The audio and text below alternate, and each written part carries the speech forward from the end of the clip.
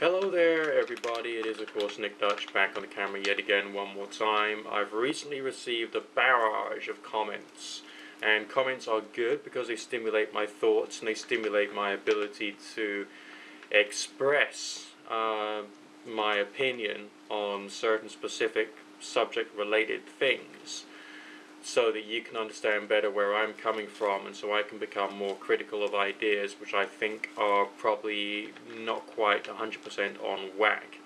And yeah, I admit that a lot of the things I talk about is trying to change people's perception of apparent supernatural phenomena, okay?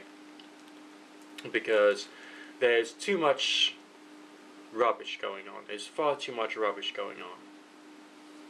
And that's basically got to be changed in order for there to be any real progress within trying to research the phenomena in question, because people apply beliefs to the phenomena. Now this particular comment says, "See, this is what bothers me. People don't react the tiniest bit to radios, TVs, satellites and the internet. I mean, all these things are flowing waves out of thin air that can become radio, TV or whatnot. And when people mention telepathy, people go bullshit. I mean, isn't it more weird that we got radio stations out of thin air? Why can't our brains be connected somehow through waves? Think about it." Okay, radio waves aren't just coming out of thin air.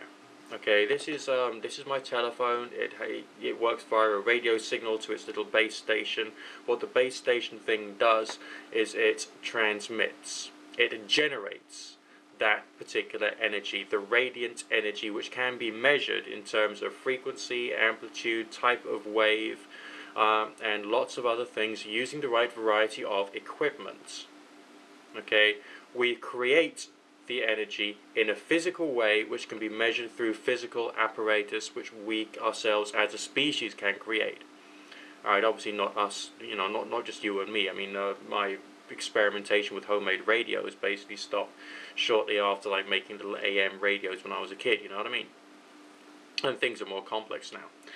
But we use physical things to create a physical form of energy which can be physically measured with physical apparatus, and therefore we can conceptualize that this is a physical thing. We understand as a species, we as a species understand how it works and the uses that can be applied to this form of energy, which is the product of many, many years worth of research and peer review publication and so on and so forth, which has built up people's faith in a device that works via radio waves.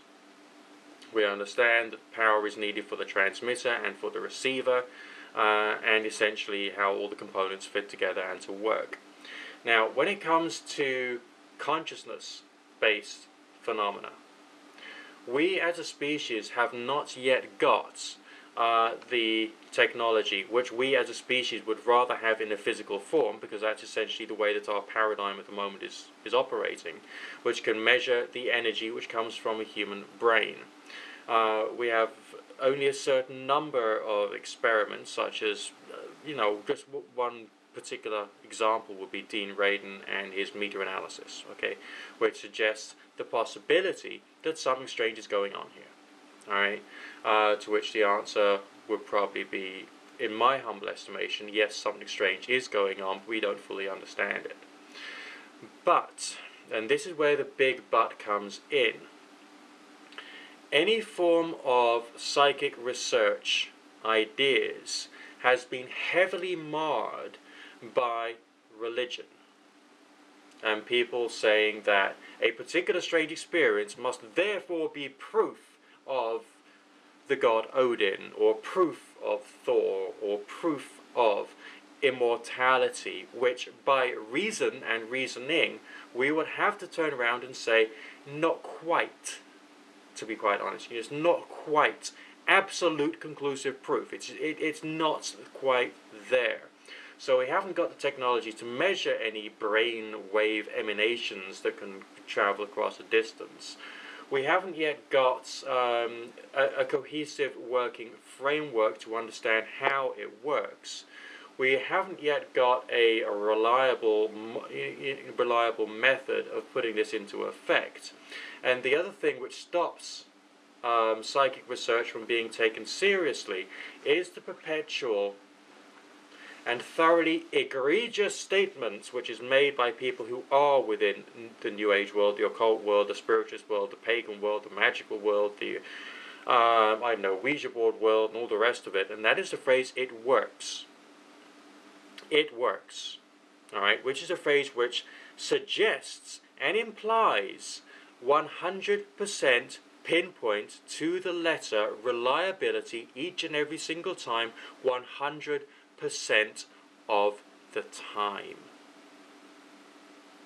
Alright, so the whole message about what occultism or what spiritualism or psi research is about has become marred by this abuse of language and this irrational way of thinking.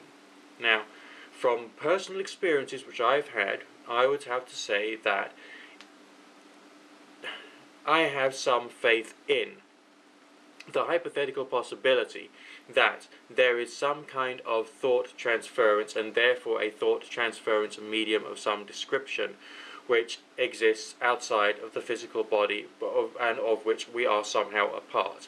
But I'd have to say what this is and how it works, I don't know. How to measure it, I don't know. I'm at a loss. How to prove it empirically, I don't think it can be proven empirically. And is it 100% reliable? No, it's not 100% reliable, which means that the idea of a concrete proof starts to get a bit difficult. So we have to think to ourselves, why do occultists use language in such an absolutist hard truth claim way? Why is it that occultists, if they can think hard enough about the use of language that they themselves are using, why can't they see that they are damaging their own movements and also the credibility of their own movements? Why is it that spiritualists, occultists, pagans, New Agers, and magicians are actively using language which is destroying and holding back the possibility of any form of intellectual or scientific research into psi phenomena in the future? And to my mind, this is because some people think it is more profitable, and I think the word profitable is applicable here, to just sell religion for political gain, to try and tackle or attack a set of political ideas that they themselves think is inappropriate, rather than being people who want to search for the truth. Which basically makes me want to just hate people who are using phrases like "it works" and are promoting this hard truth claim interpretation of what the phenomena in question might mean. So, as far as the question, why can't our brains be connected somehow through waves? Well, they might be, but we don't know. We have to learn to use language differently in order to encourage the scientific world to eventually start looking into this stuff in greater detail, and we can only do that through throwing out, to a great degree, the religious components to our explanations.